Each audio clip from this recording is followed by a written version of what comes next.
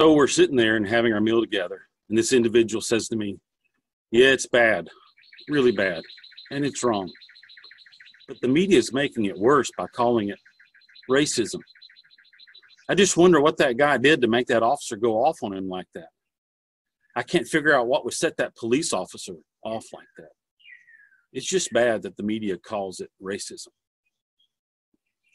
I sat for a moment in shock.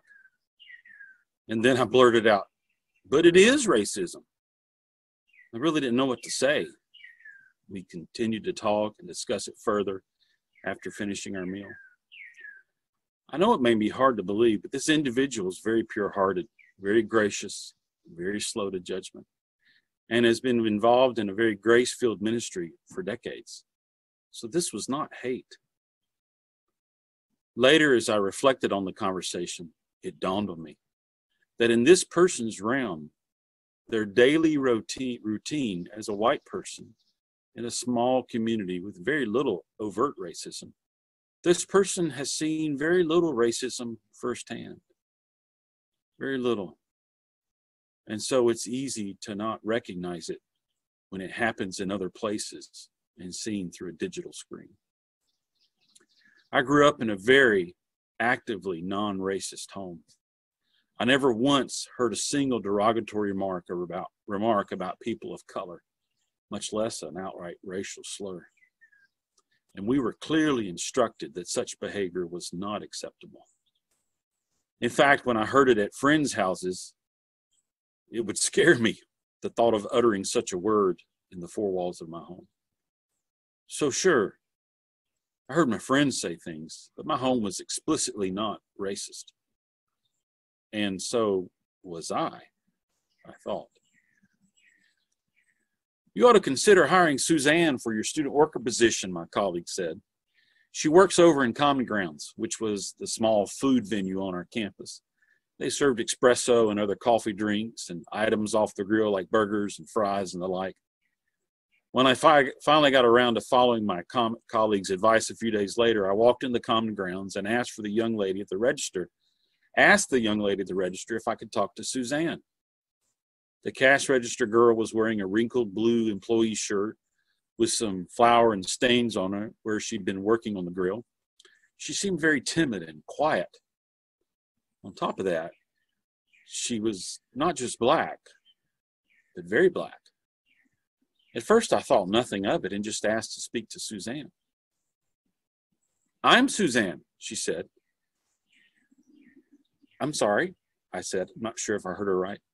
I'm Suzanne, she said. You wanted to speak to Suzanne? I paused for a moment, trying to figure out what was going on in my mind and in my gut. You're Suzanne? My unacknowledged thoughts went. My colleague said you are a top-notch student employee, but you don't look much like a top-notch student employee to me, I thought. It was too late, though. I couldn't be dishonest. I mean, it was a Christian college we were at, and just couldn't ignore her now. I'd already asked to speak to Suzanne, and that was her. Oh, yes, I spoke out loud now. Sorry, well, Mrs. So-and-so, right, in student affairs? Well, I told her I was looking for a great student employee, and she suggested I come over and ask you if you'd like to apply to work in the student accountability office. So I came over to see if you'd be interested. Sure, she said. Well, Suzanne came to work for me the next couple of years, and we talked often about racial issues, both admitting our own faults and stereotypes. She taught me lots, and we're still friends today. But in the first few weeks after we initially spoke, I just couldn't get our conversation out of my mind. What is it with this? I asked myself. Why do I keep thinking about that conversation? And then it dawned on me. Yes, there were other factors that dissuaded my enthusiasm to speak to Suzanne, like her messy uniform and her unenthusiastic presence. But there was another factor that I knew was there, and I didn't want to speak it out loud. It was gnawing in my gut. It wasn't just that she was black. She was really black. There, I said it. I had been dissuaded from wanting to hire her, and part of the reason was her skin color. That's racism. I'd acknowledged to myself and I was disgusted to even admit it silently. No, it wasn't overt, active racism, and I didn't give in to it, but it was there. It was, at the least, passive, covert stereotyping, which I almost allowed to influence me in a hiring decision. And that's a form of racism. In the Gospel of John, in what's known as the Samaritan woman story, we're told 8 times the ethnicity of the woman Jesus interacted with.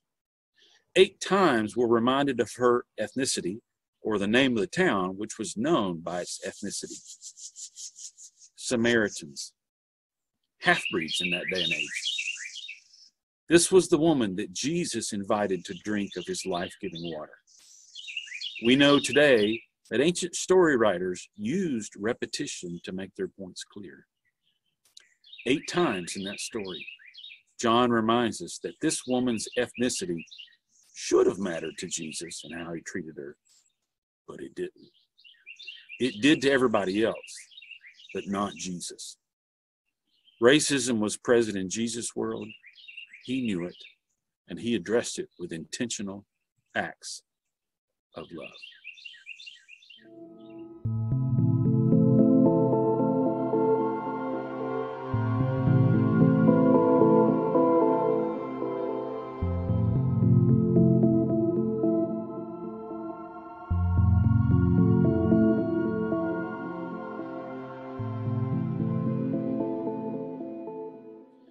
It's not systemic racism.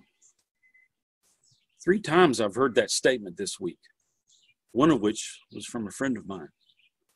All 3 instances were from whites. But it was the social media post from a friend of mine that really got me to thinking. I really respect this person greatly. No, really, I do. The post went on to say much more good things, all of which I think I agreed with. Again, this person is not really racist. Trust me, I know. In fact, I feel pretty certain that this person would put themselves in harm's way to protect a person of color. But what was said struck me, and it just wouldn't go away. Quote, to use a phrase like systemic racism, the post read, implies that the entire system is racist. The post went on to clarify that the label systemic racism is not true. I think I know what the post was trying to say, but to say that systemic racism is an inaccurate label and one we should not be using, well, I have to disagree with that. I think racism is systemic in the U.S. Our working definition of systemic seems to originate mostly from the medical field. One definition reads, relating to a system, especially as opposed to a particular part, like the disease is localized rather than systemic. So would we say that racism is only localized in the U.S.? I'm afraid the cancer is widespread, the physician said. It's systemic. Really, doc? It's systemic? The nervous patient replied. It can't be. You said it's in my bloodstream, but has it attacked my nervous system yet? No, the somber physician replied. And I can still eat. I have a good appetite. It's not in my digestive system, right? He replied, still in denial. No, the doctor replied, it's not. And it's not in your respiratory system yet. But in addition to your bloodstream, it has attacked your immune system and your renal system. If you don't begin the next phase of stronger treatment soon, it will attack these other areas, which will lead to kidney failure, other illnesses, and, well, we've discussed that outcome. According to one study, 90% of our nation's wealth is controlled by whites in the U.S. For every $100 that whites make, blacks earn around $57. African Americans are 2 times as likely to be unemployed as whites. Here's one statistic that hits home for me and my colleagues. Black students are 3 times more likely than white students to be suspended for the same rule violations in school. Unfortunately, I know firsthand just how true that can be. Blacks are shown 18% fewer homes and 4% fewer rentals than whites. Racism in the U.S. housing system has a long, documented, sad history. Black drivers, 30% more likely to be pulled over than whites. And, speaking of the body and health care, it's there too. One study indicates that 67% of doctors have, quote, unconscious racial biases when it comes to their Black patients, end quote. When I was preparing for today's message and looked up the multiple definitions of systemic, I did in fact find some definitions that might not fit the scenario of racism in the U.S. One definition in particular read, quote, fundamental to a predominant social, economic, or political practice, end quote. Maybe racism isn't fundamental to certain systems in America. Okay, I get that. But by rearing its ugly head in multiple systems, does it relate to and affect all our communities in multiple ways, like our fictional patient's cancer? Yes. Is it fundamental to every part of our system in the U.S.? Maybe not fundamental, but it shows up in many systems and is not localized. It's not like a broken arm or just a moderate skin disease affecting only one system. It's more like cancer, which lies below the surface for so long until the day it rears its ugly head, and then sometimes it's too late. Too late for some, at least. It's systemic, and we are all responsible.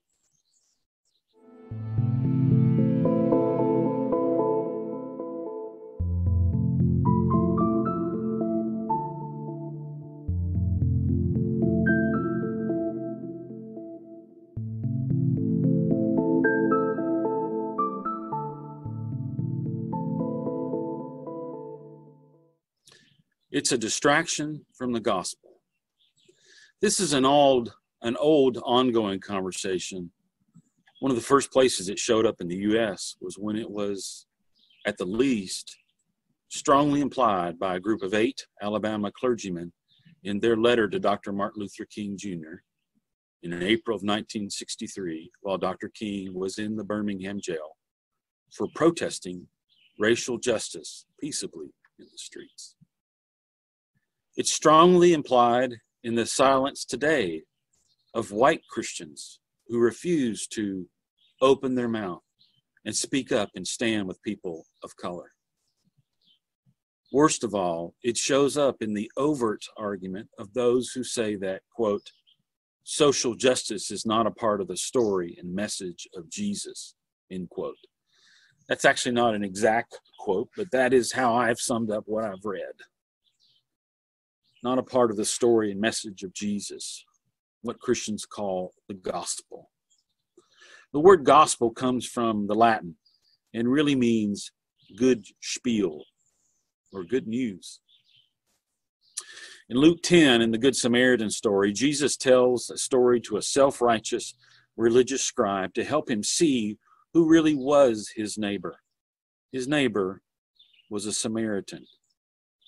A man is robbed, beaten, and left for dead on the roadside.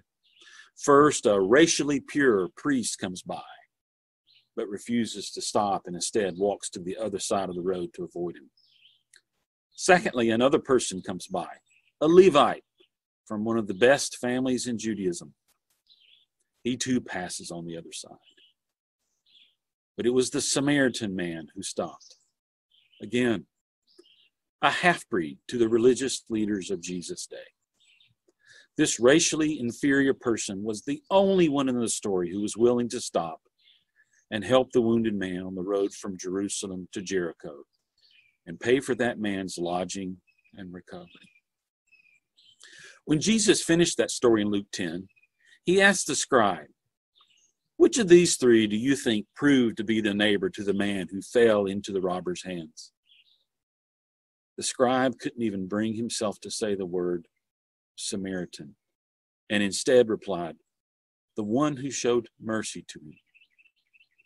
I believe Jesus purposely put this character in his story, the Samaritan man, who was of a very undesirable racial background, to make his point clear. Your racial bias against the Samaritans, or today against people of color, is an offense toward God. And I, the Son of God, who will die for the sins of the entire world, am addressing it now. Countless places in the Scriptures, Old and New Testaments, address or command us to address injustices directed toward the oppressed. Proverbs 31:9 reads, "Open your mouth, judge righteously, and defend the rights of the afflicted and needy." In the 5th chapter of the book of Amos, whom Dr. King was so fond of quoting, Amos prophesies on behalf of God and calls out the nation of Israel for, quote, trampling on the poor. One translation translates that, exacting high rent. That's in verse 11. In verse 15, he tells them to hate evil and love good and establish justice in the gates. You see, in ancient times, the gate was the place where legal cases were heard. Clearly, God is simply saying, fix your unjust judicial systems. Further on in Amos 5 and beginning in verse 21, God says very bluntly, I despise your feasts, and I take no delight in your solemn assemblies. In your religious meetings is what he's saying. Even though you offer me your burnt offerings and grain offerings, I will not accept them. And the peace offerings of your fattened animals, I will not look on them. Take away from me the noise of your songs. To the melody of your harps, I will not listen. Instead, and as Dr. King was so fond of quoting, let justice roll down like waters and righteousness like an ever-flowing stream. And it's not just in the Old Testament. In addition to what Luke writes, Jesus in the Gospel of Matthew, chapter 19, said, if you would be perfect, go, sell what you possess and give to the poor, and you will have treasure in heaven. And come, follow me. In chapter 22, verse 39 of the same book, he says, the first and greatest commandment is to love God with all your heart, soul, and mind. But the second greatest commandment is like the first.